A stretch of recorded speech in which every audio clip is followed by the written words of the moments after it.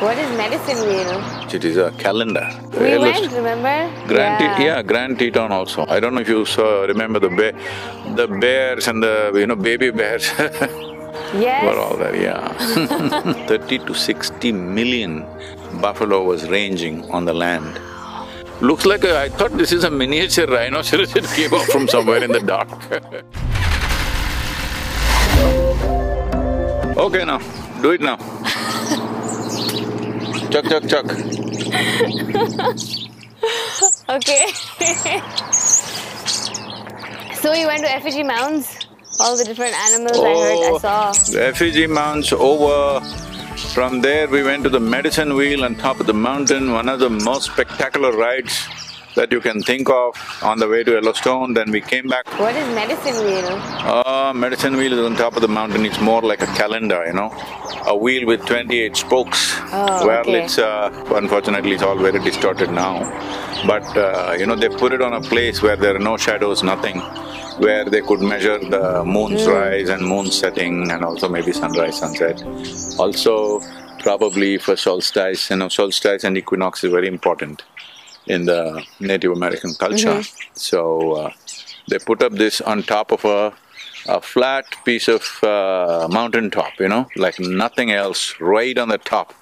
Some nearly 10,000 plus feet above the sea level. So we went up a lot of riding and then this huge motorcycle, very hard to ride on the gravelly roads.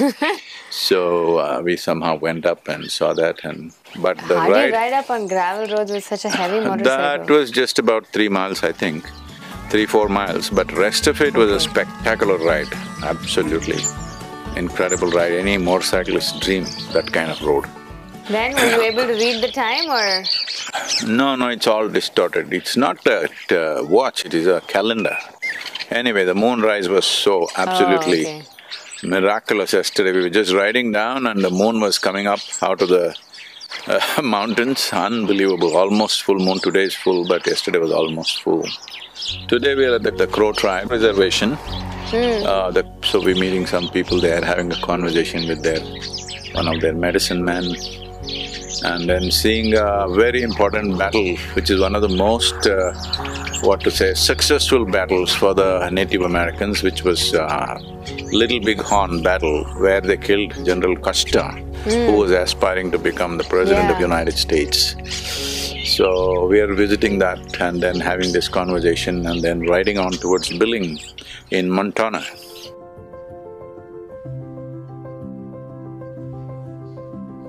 What was that singular rock you sent photos of? I think you were there for a few days because over a couple of days you sent me photos from there. Matotipila. Matotipila. Unfortunately they call it Devil's Tower. It is a very unique, like a volcanic formation.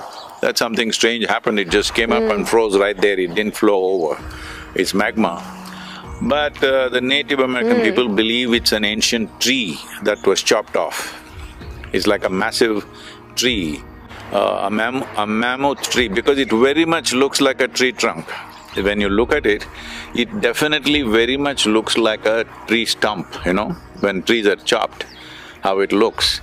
It definitely looks like that, but a tree of that size would have gone up, 3,000 feet up into the sky probably, but that's not it. It's a volcanic formation, but incredibly powerful. I found some strange things about it, we spent some time in the night.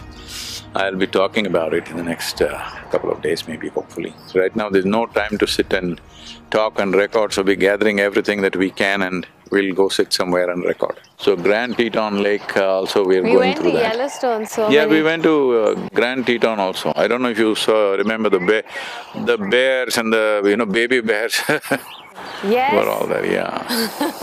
Yes, and just right there, like not even… we were on the side of the road and it was just like a few feet away. There's another animal which came near the house that day. I don't even know the animal's name, it starts with A, you may know that. It seems it spreads leprosy. but it looks like a tiny rhinoceros. It suddenly came off. I was standing outside and I was taking a call. I was walking up and down on a call, and I find these two animals just come out close to me. They're not even shy of coming, wild animals. They're like, like raccoons but with somewhat scaly.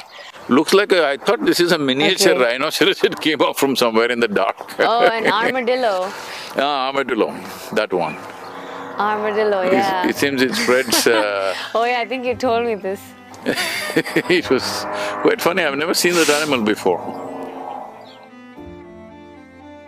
Oh, you saw the bison. Yeah. We saw the bison buffalo roundup, it's called. About 1,500 bisons, but I don't know, it made me very sad. Such glorious animals being treated like domesticated cows. I don't know, I didn't like it. The governor of South Dakota, she's a lady, she also rode along with the riders and all that stuff. Can you believe this? At one time, somewhere between 30 to 60 million buffalo was ranging on the land. And by the time they finished with it, probably late 19th century, I think, there were only 325 left. There's that very famous photograph, no, of all the skulls just piled one on top of the other. I know, but can you imagine from somewhere 50-60 million buffaloes to 325? Just 325. If they had killed them, there would be no bison left on the planet.